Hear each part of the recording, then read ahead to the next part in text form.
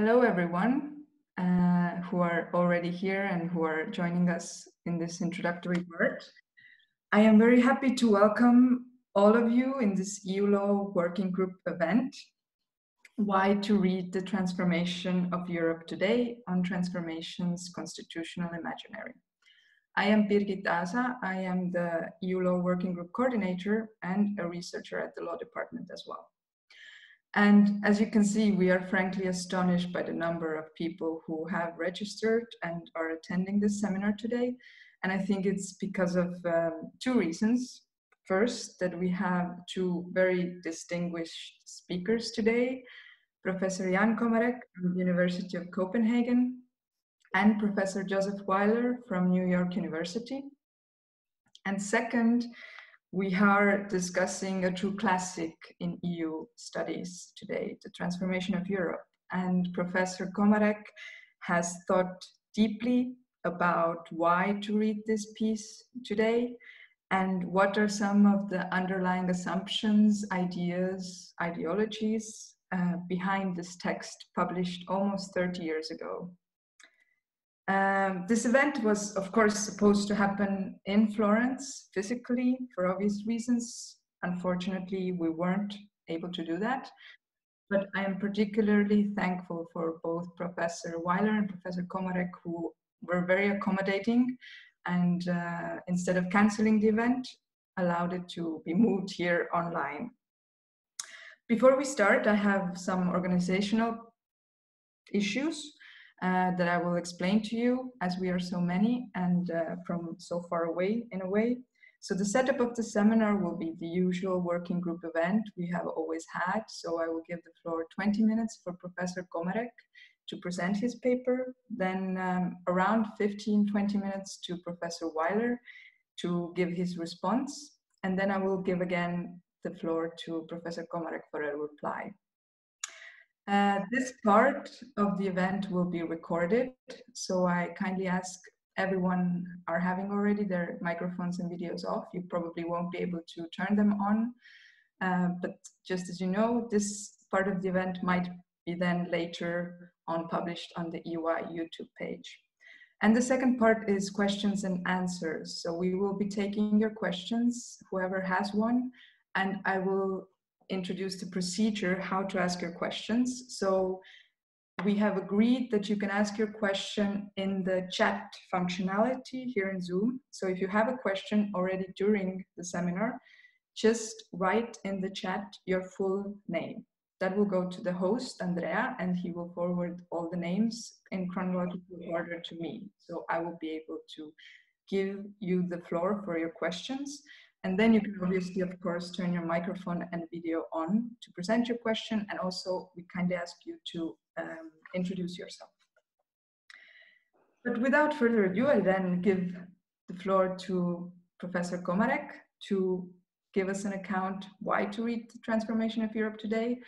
And perhaps additional to this, you can also put this paper in the broader perspective of your research project in the courts in Copenhagen. Please.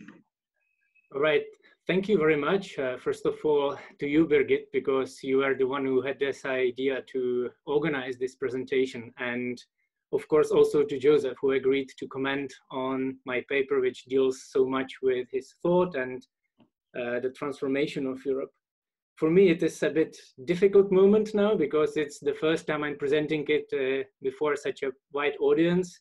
And originally it was planned as a small working group gathering in Florence, and now there is lots of people listening.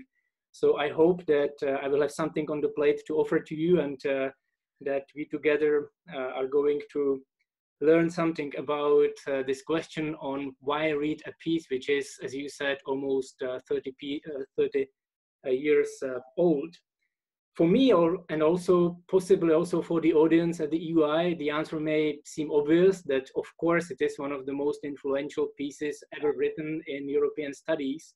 But I have recently learned, when I was presenting this paper at various places, not only to lawyers, but also to historians and other people who deal with Europe, broadly speaking, then they ask not only about what the transformation of Europe is about, but they even ask, why is Joseph Weiler so important? So part of this presentation is also trying to deal with this question. Why did the piece, at least in my opinion, and there may be some empirics, so I also used citation network analysis to see how many people have cited the article, and there are quite a few. Maybe surprisingly, most of them would be in the political science and international relations, but at the same time, there is a mark which was left by the structure which was created by the transformation of Europe, and also the work which Joseph Weiler had produced before the transformation of Europe was published in 1991, which you can then see in many of the writings. Just to mention one of those, possibly also surprisingly, when I recently reviewed a book by Dieter Grimm, a famous former judge of the Constitutional Court in Germany. When you read his account of European constitutionalism, it is very much informed by the reading of the transformation of Europe, which is also obvious from the sites which you can find in the book. So possibly among us to debate the question whether the piece is important is not the most interesting one. And the more interesting question can be, why read it today? Since obviously the piece is on the reading lists of many courses on European law, and I assume that many people maybe even didn't read all 100 pages of the article and would rather have an idea of what the paper is about or the article is about, as much as many people do not read Van Canen Laws today, and we all know what Van Canen Laws refers to today. But there may be a reason why to read it in full today, to learn something for today. And that is something I tried to do in this paper, and I tried to do it with a specific methodological tool, which I must admit in the present version of the paper is perhaps not used to its fullest capacity. But when I was thinking again about how I'm going to present the paper today, and I've been working on possibly 5th or 6th version of the same paper, because I have been working on this paper for last 2 years, it seemed to me that I finally, hopefully, was able to find a way how to answer that question, why to read it today, and what today the transformation of Europe can tell us, and how the notion of constitutional imaginaries, which I put also into the title of my paper, can help us to understand this. So possibly I would like to structure my presentation today in 3 steps.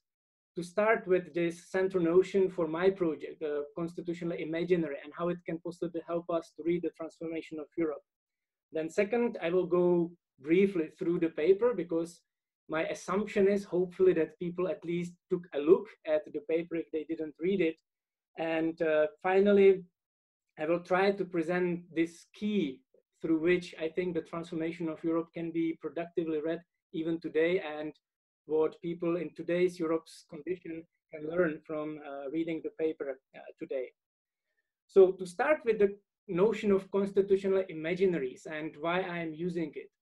Now, of course, many people came to the field of European constitutionalism through reading some important pieces, not only the transformation of Europe, but there will be other thinkers who have produced bulks of ideas through which we understand what the European Union is and what kind of law it has, and whether it may have a constitution.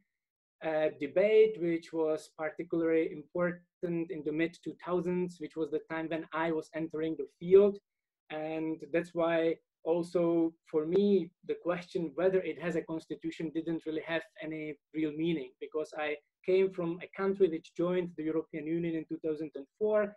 And for us, the whole period of 1990s was essentially becoming a democratic state ruled by the rule of law and having a free market economy. And that was what the European Union represented for us.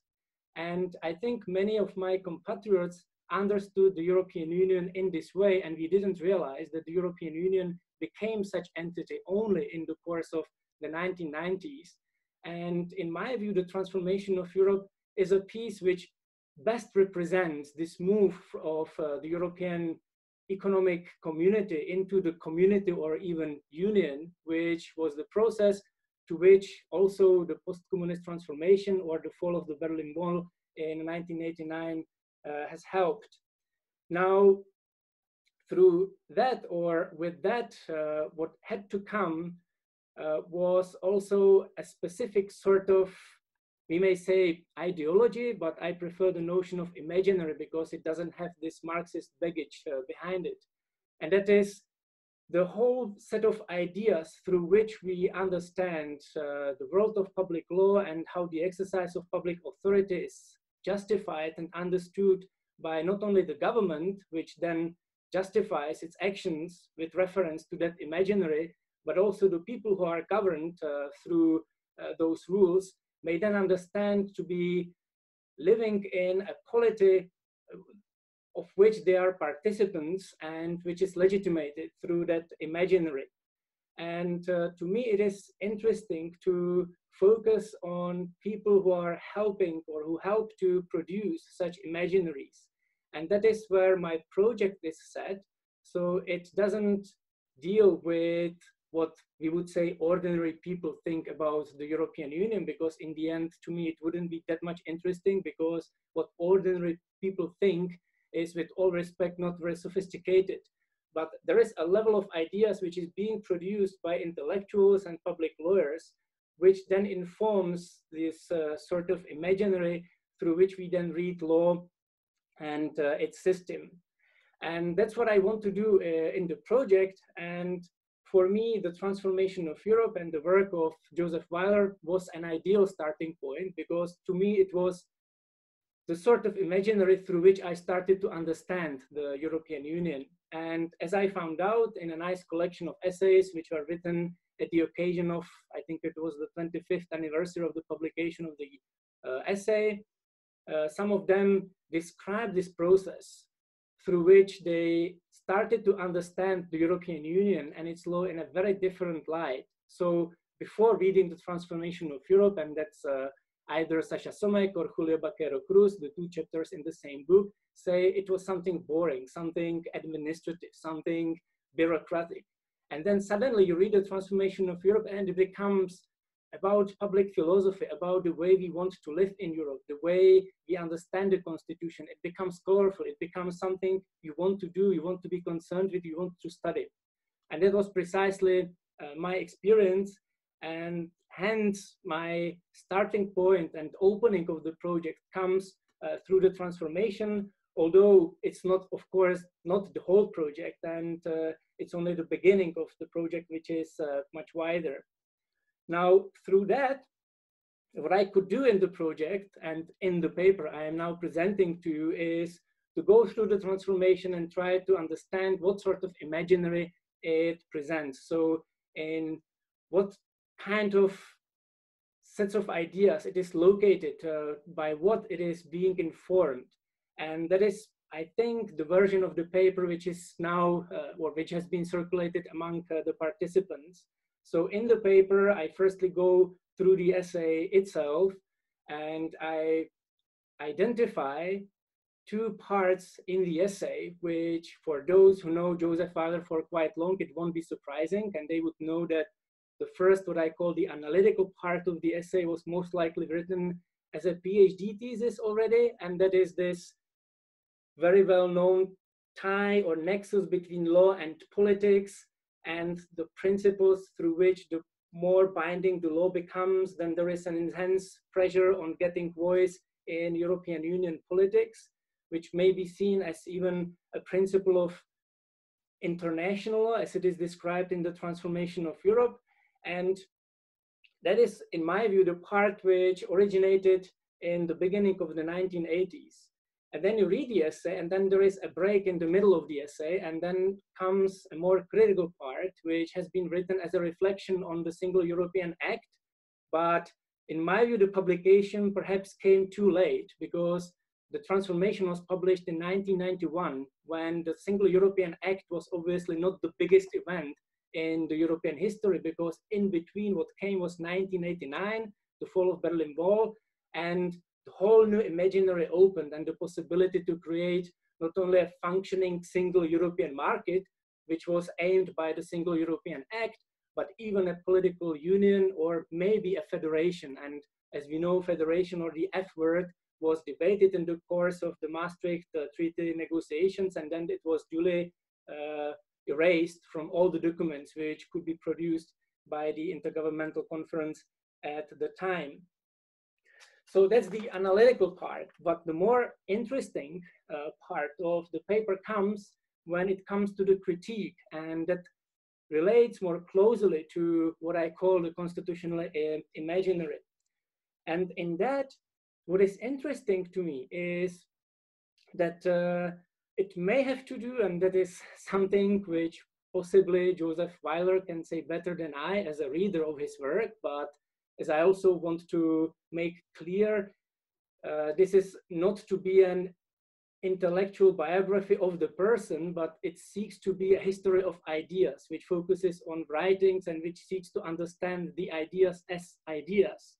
But it seems to me that to move from Florence, from Europe, the moment when the analytical part of the essay was written, so essentially what was published in the Yearbook of European Law and what was the PhD thesis, and the end of the 1980s and what then became the critical part of the transformation of Europe is very much informed by the move from Europe to the United States.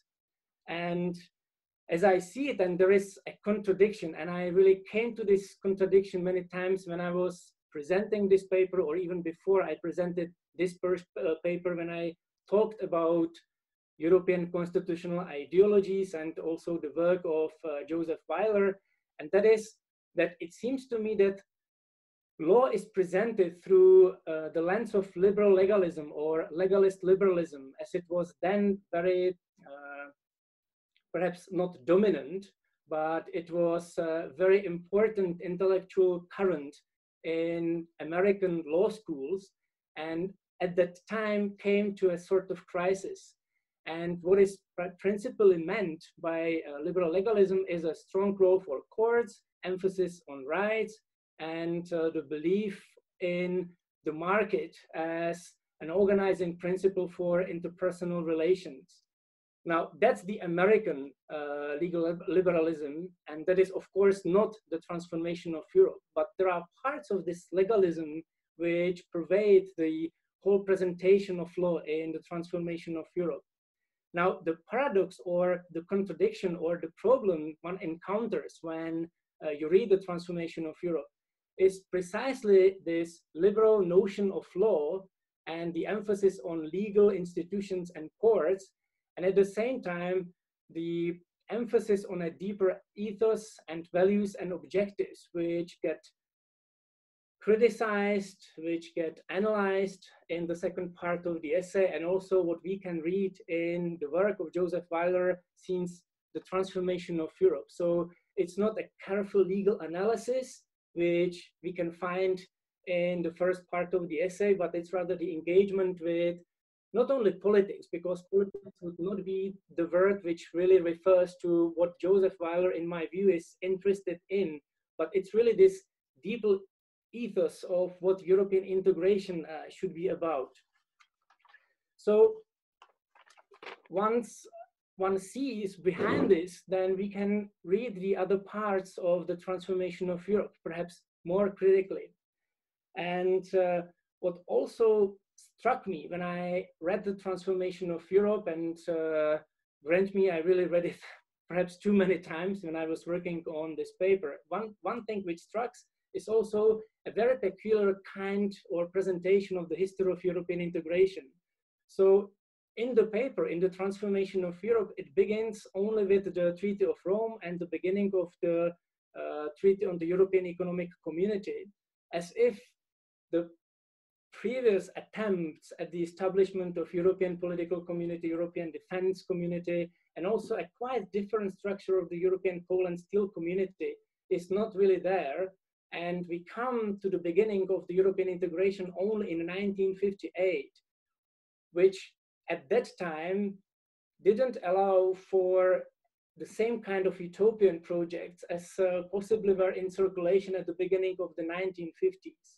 And to me, that's another sort of mark of the kind of imaginary which we can identify in the transformation of Europe, and that is a very specific use of the history, which is not unique to the transformation, but which I think is a wider and more interesting phenomenon, and that is how lawyers are using history for their purposes. And in the paper, I also refer to a similar debate in the United States, where constitutional lawyers constantly say what we do is an argument. We don't do history. We use history as an argument. And that is a different thing than doing history as historians. And that is also something which is now perhaps more interesting in the light of the movement of new legal historians, and some of them are my colleagues in Copenhagen, who in my view are after things which are not that interesting to lawyers, because we lawyers are interested in these constructive uses of history and how we lawyers can use history.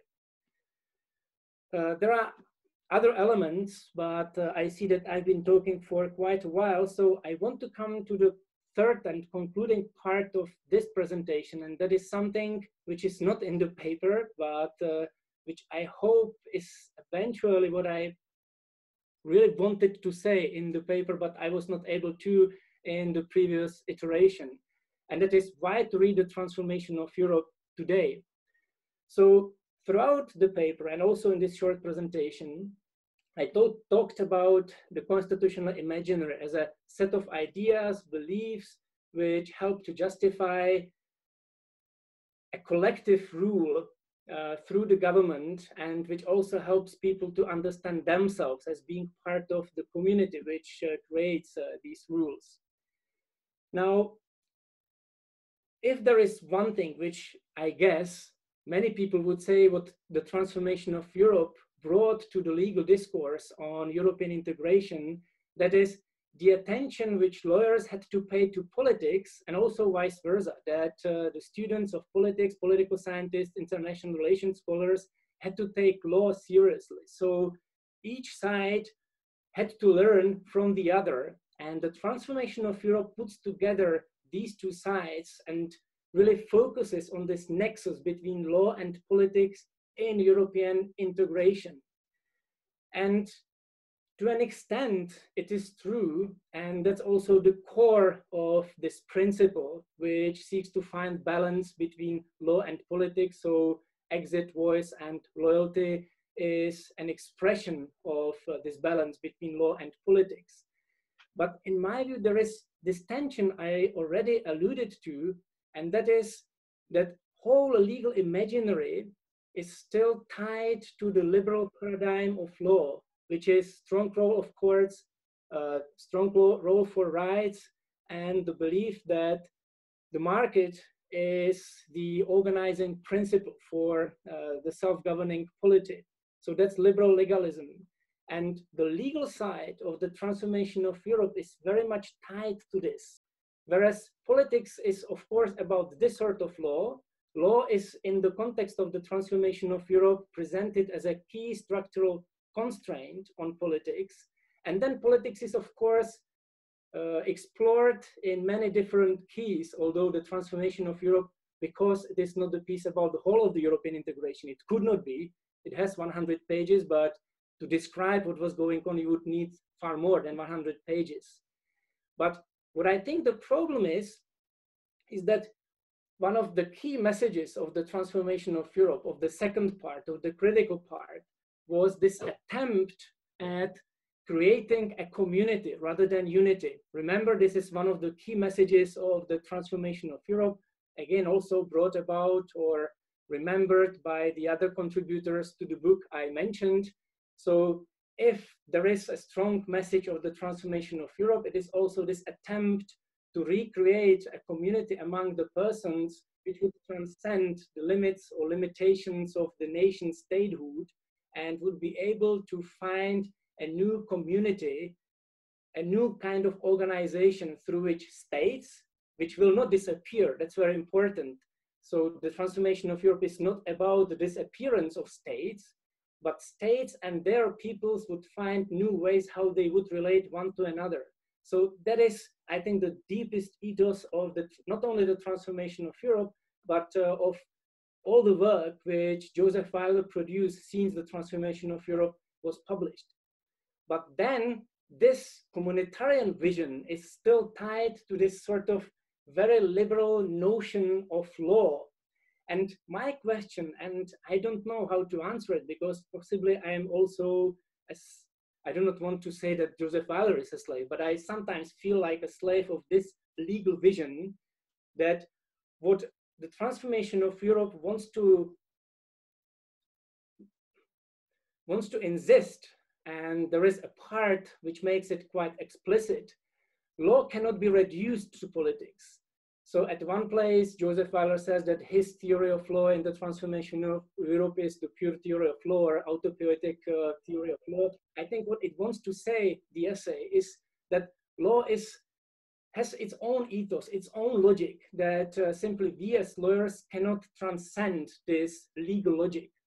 And to me, the biggest question, and I will very shortly present or say what it tells us today, is whether we as lawyers can ever transcend this legal logic, which seems to be tied to this liberal paradigm of legalism, and whether that can be realized through this, or whether this sort of law can ever realize the communitarian vision, which is a vision for European integration, which is about creation of these new relationships between states and peoples.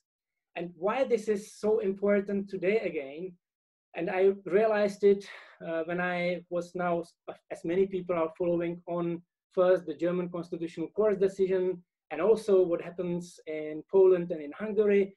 And again, the rule of law and the importance of courts is being involved, and the Court of Justice and Lenners presidency is being heralded as instituting a new stage of European constitutionalism. And again, it just shows the limitations of, or it doesn't show the limitations. It's tied to this limited liberal vision of law and constitutionalism, which was not successful in 2000s, and in my view won't be successful today if it promises more than it can achieve. What it can achieve is to enforce rules as they are being created by the European Union. But what it certainly cannot achieve is this communitarian or more ambitious vision of tying states and peoples into a new kind of polity, which was outlined by the transformation of Europe, but was, of course, until today, never realized. So that's the end of my presentation. Thank you. Thank you, Jan, very much for this rich take on this piece. And now I give the floor to Professor Weiler to provide his side of the story. Thank you very much. And I don't find myself disagreeing with much of what Jan Komárek said. And I don't believe that an author, either of a piece of literature or a piece of legal writing, is the best interpreter of that piece of writing. It stands for itself, and it's the reader who becomes sovereign. I want to start with two rather trivial points where I think maybe the transformation of Europe is relevant today. The first one is that it presents a non-statal view of the European Union, the way we say it in Europe, a non-federal view of the European Union. It's neither explicitly nor implicitly this idea that the best form of European integration is some form of a United States of Europe. It really militates very strongly against that. And I think that's the lesson that is still relevant today. The second thing which I think is relevant today is that it places the human conditions and real human being at the basis of the project of European integration. So it's not really at the end of the day about states, but about the lives of people and the way they relate to each other. I was a bit surprised, but maybe it's true. I never thought of myself as paying much attention to the importance of market in the construction of Europe. I know it's there, but I've written very little about it. So that didn't resonate with me, although I'm not saying that it's not true, but at least consciously, neither then nor now, that is, I've ever thought of that as driving my thinking about European integration and the European Union. And I don't also think that it's a liberal conception of law.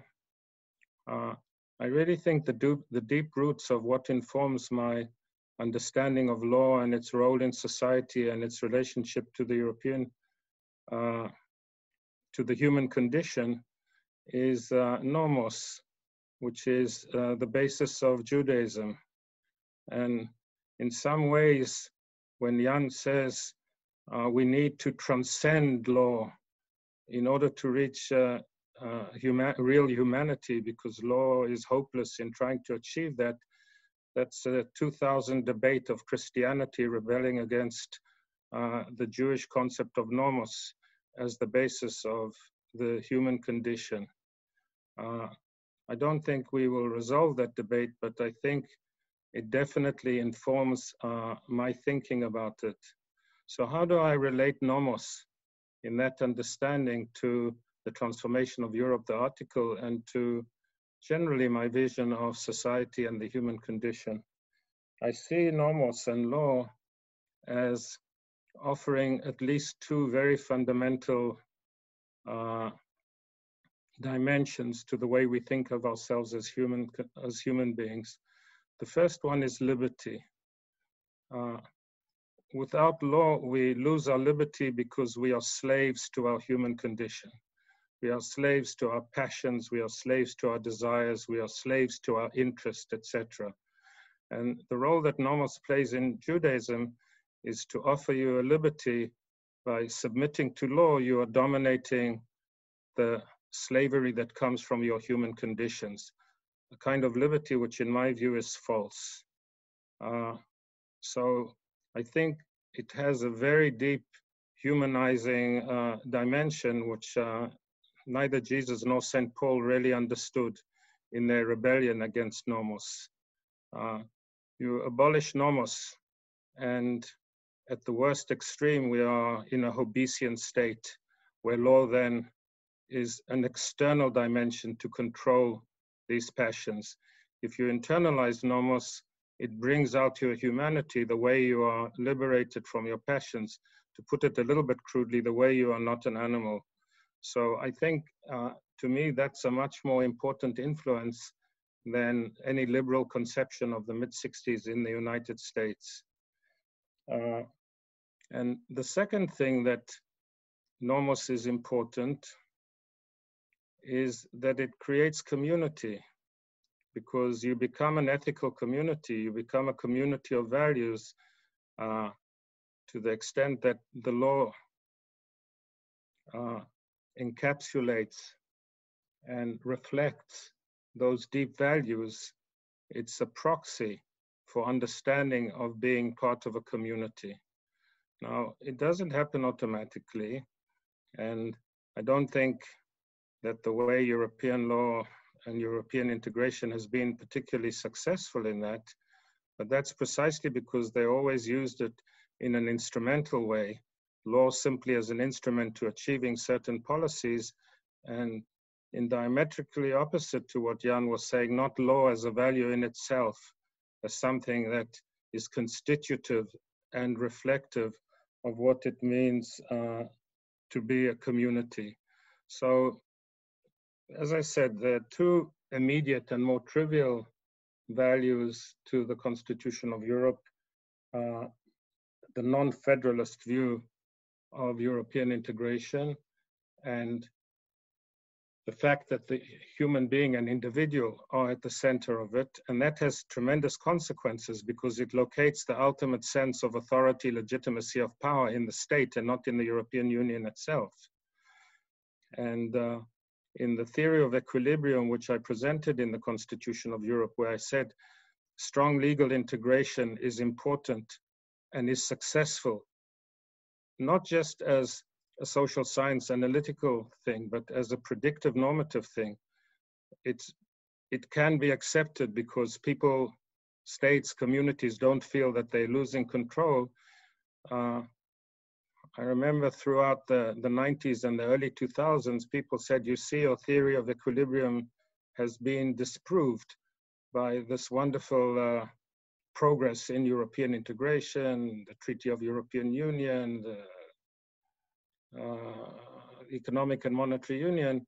But the last 10 years have seen maybe a revival of this idea that the problems we're seeing with Euroscepticism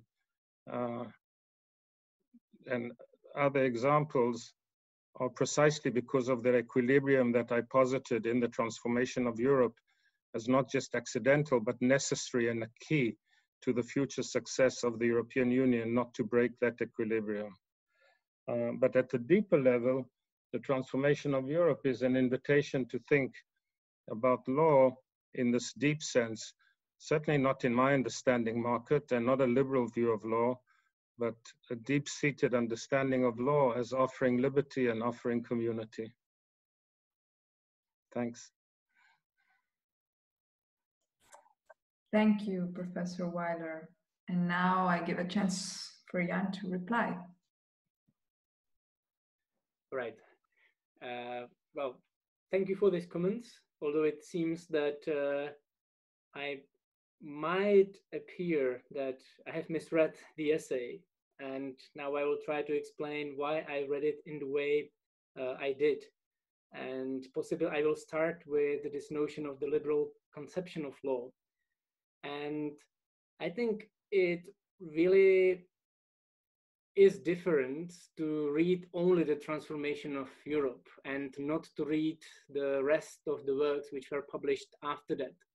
Since it seems to me, and also when I read the essay, the working paper, which was possibly the first published version of the first analytical part of the essay, and then the PhD thesis, it appears to me that there is this a rather functional or even instrumental understanding of law, and that all this thinking about law as nomos and its deeper ethos comes only much later, and that the transformation of Europe opens this up, but it is not presented there.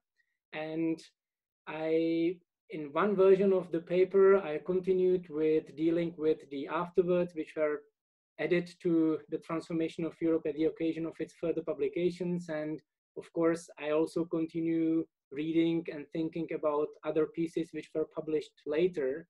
But why I chose to stop at 1991 version of the paper and possibly with this more instrumental and liberal understanding of law, to me it was because that was the kind of imaginary which was created back then and which had the influence on other people which might have then disagreed with Joseph Weiler, and they may have departed.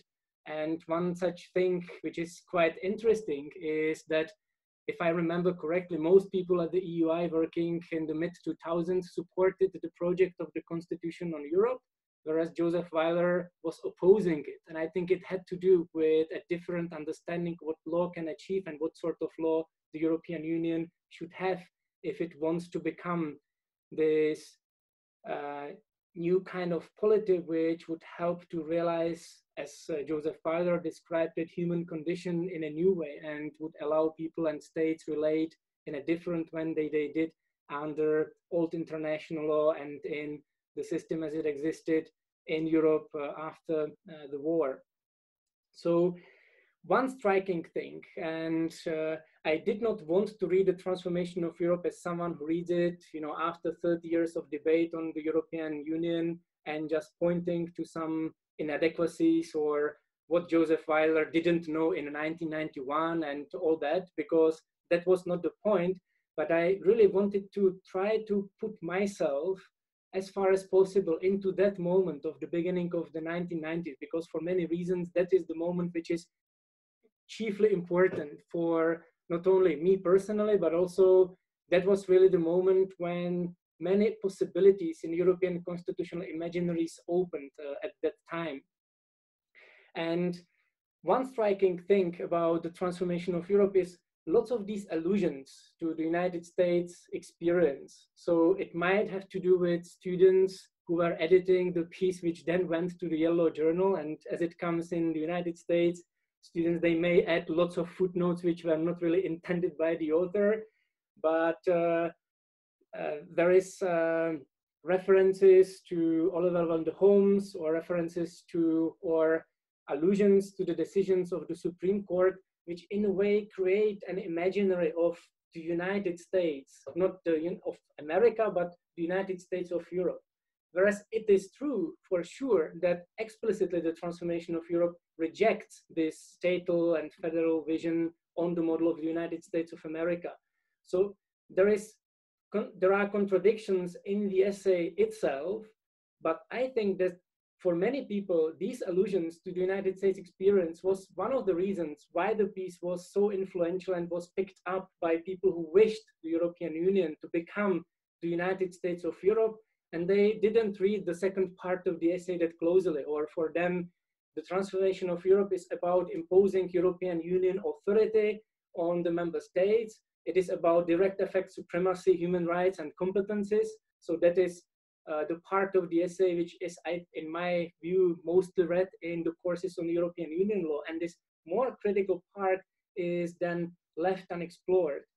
And on the notion of law, which is expressed, and I would argue not so much in the transformation of Europe, but in the later writings, which came later after the transformation of Europe, on that I fully agree. That is the question I am having for myself when I think about the kind of law we have in Europe, not only at the level of the European Union, but in European states which take part of the European Union, and whether we can create the nomos to which Joseph Weiler referred in his response, and how we can move beyond the celebrations, and yet again, because that is what we are observing today again, celebrations of the European Court of Justice and what it does to save the rule of law in Europe and to help to, again, create the new constitution for the European Union created by the court. And that to me is exactly wrong. And I think the transformation of Europe very nicely shows why it is the case, but at least the transformation of Europe, and I think its image of law as it is presented there, that is something to which people who are celebrating the Court of Justice refer to today. And they would, I think, disagree with Joseph Weiler today when he would say that is certainly not the kind of law which I imagine for the European Union to have. Professor Weiler, any I think remarks? it's a very fair reading, and you're absolutely right that when I replied to you, I was taking the Constitution of Europe in my mind as a 10-year project, which started with the working paper number 2 of the EUI and ended with the Yale Law Journal, and it just evolved over time. And I was reading it in the light of a more sort of holistic reflection. But I think your reading is very fair if you just take it when it was written and how it will have been read. I think it's an acute analysis. Can I make one more little comment on nomos? Nomos is covenantal, so in that respect, it's Kantian. It's not. It's a heteronymous law which is accepted autonomously, and that's the motto of my book, The Constitution of Europe. If you want it, you take it. If you don't want it, you don't take it. But it cannot be imposed on you heteronomously if you're not internalized it in a Kantian sense and want to be part of that community of law and that community of values. I think that's also an important lesson today.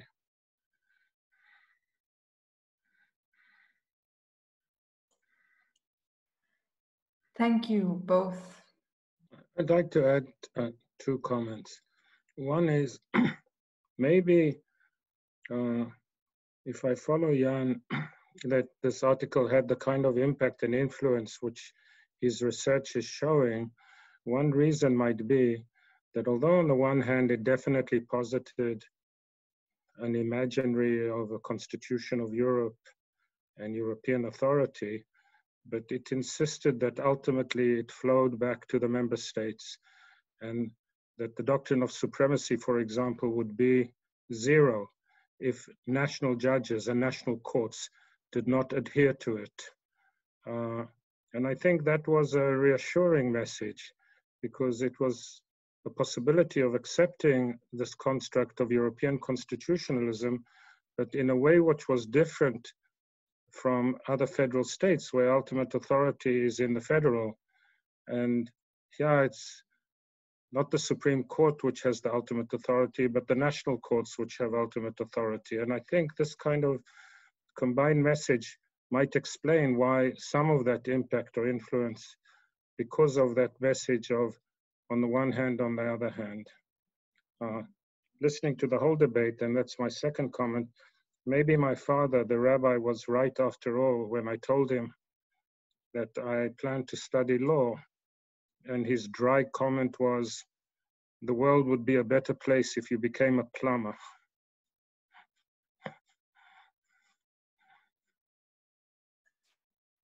Well, maybe not such a grim place to end this this session, but let me check. Not grim. That's not grim at all. If we have any other questions, I think we don't. I don't see any more questions. If somebody still has something they want to ask, then now is the last time to do it. But otherwise, I think we are done. And I really thank all of you. I thank Jan for a brilliant and very interesting paper. And I thank Professor Weiler for giving his insights. And I'm sure that it will help Jan to develop his paper even further. I thank all the participants. There were very many. We didn't see most of you most of the time, but I'm sure that you enjoyed the session. And I hope that you stay safe and that we see again soon. Thank you.